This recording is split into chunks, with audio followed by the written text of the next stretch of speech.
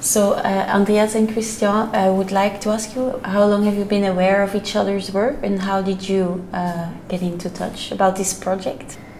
I know Andreas works since a few years, and I was very eager to meet for this project, and I was very happy. Actually, replied on my email very quickly, and I admired his work for a long time. So I was very excited and very happy actually to meet him.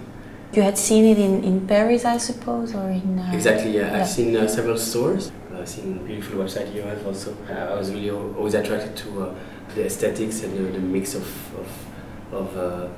materials, especially, and the sensibility in the compositions and in the colors and everything. So for me, there was not even a second option. So I was like very happy that.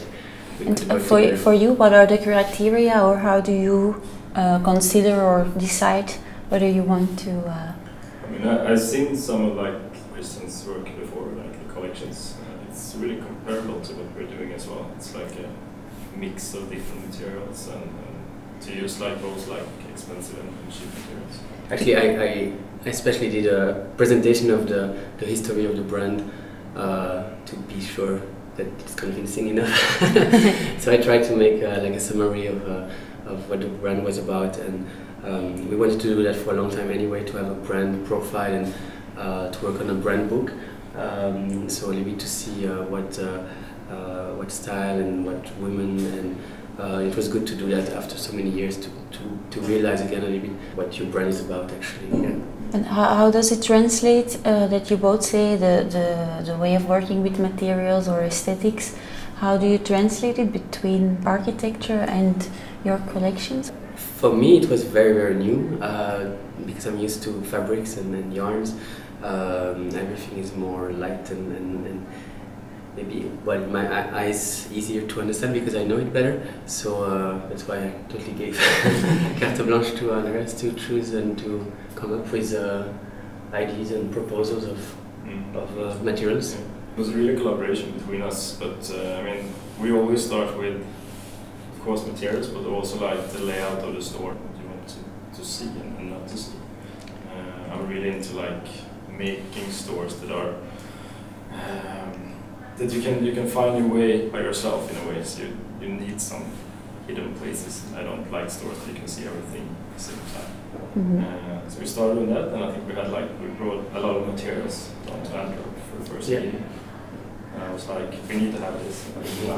Andreas also works with a mood board, like we always do, with colors and materials and prints, and he had prepared everything really well on a table with all the different proposals of materials, even like little plants and like cork, and yeah, it's just in front of you, and you could touch the little samples and everything. So it was a very easy way of working, and not just like showing a picture or something from a book, but really just having all those different materials lying there on the table. It was very direct and easy to see how it works, and you can start playing with all those samples. So for me, it was quite similar actually to working on a collection. So, I mean, we used like glass fiber for a big part, so a lot of concrete, some soft carpets, some wood.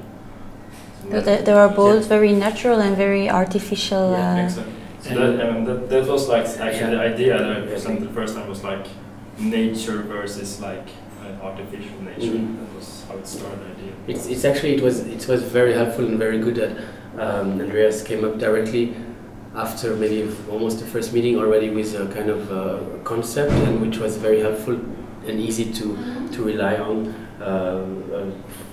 to choose the materials, but also like to have a bit of a story. And it's true, like the concept actually was like working around the idea of natural versus artificial, and which translates very well in some materials where you sometimes hesitate.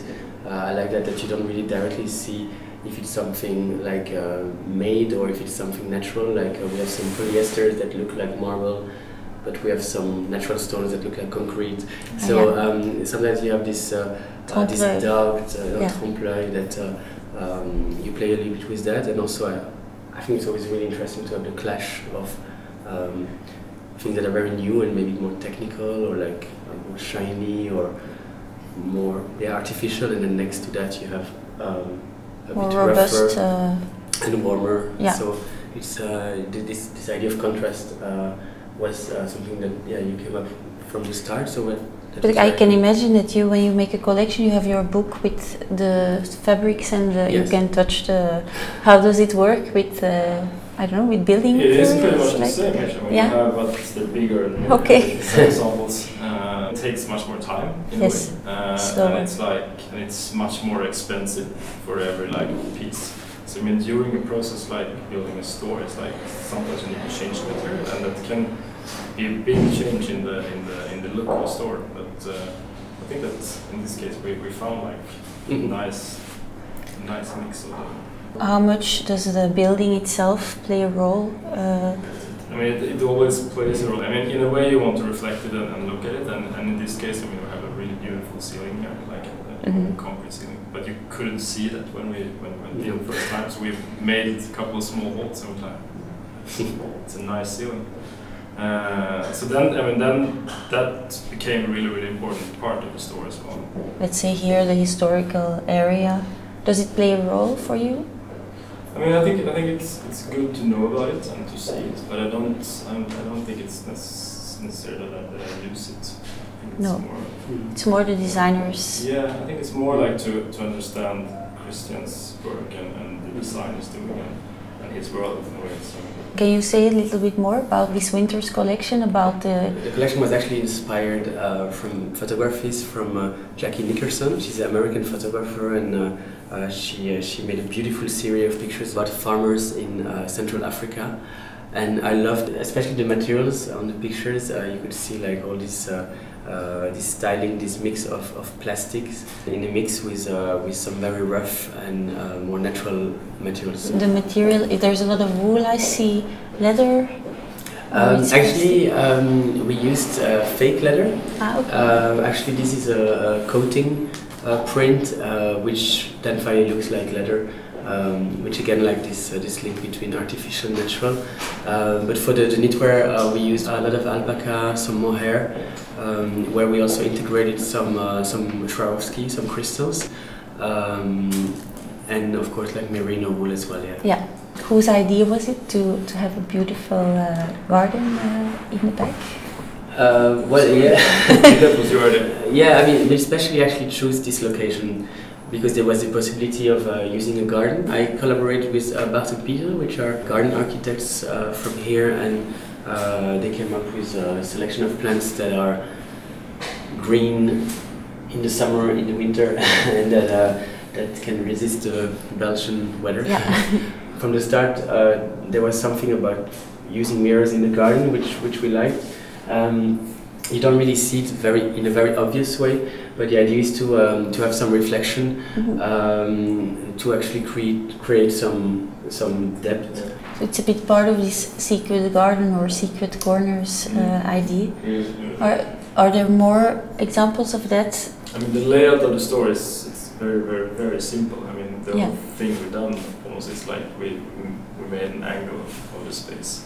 So it's like it's wider in the beginning, and it turns down to nothing here. But then it opens up this room where we're sitting now. It opens up behind the wall. And I think that, I mean, since it's a quite small store, so you can't do a lot of like different small rooms and so on. So I think that I really like the layout of this store. The further you go into the store, the more you realize the architecture, or you suddenly find out that the store is getting bigger, and so this discovery step by step by going further down in the store, I think it's a really nice thing, and yeah, you just want to see more and then explore, and I think that's also a nice thing I've seen in many of your projects, like you sometimes have like corridors or like suddenly like a small wall, and so you have a little bit this discovery feeling, and I like that as well, not to give everything away from the start. Even like with the last wall, which is here, I said to Andreas like 1 month ago, or maybe we shouldn't put it there, and maybe it's nice to have one, and you were like, no, we have to, and I'm really happy it's here. Yeah. Yeah, I can compromise on many things, but like, when it comes to layout, it's like, no, we need to keep it. Yes. Yeah. You both look very happy with the collaboration. I'm sure if there are any future projects, you might continue. Yeah. I would love to. So, yeah. Yeah. Okay. Okay. Yeah. Thank you both very much. Thank you.